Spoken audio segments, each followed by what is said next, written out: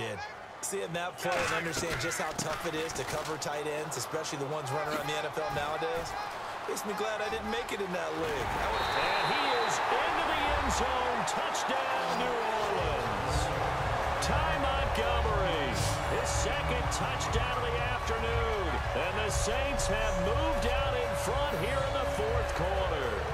If there was a time to break off a nice run like that, it was right here to grab the lead in the fourth. And it's just so much stress on a defense in that situation because you're looking at the clock. What are we guarding against? What's the first thing, right? The strike to the end zone, throwing the ball. Instead, they come back and hit him with a run. Block it well, and how about the physical run he made? Terrific job finding his way to the end zone to give him the lead.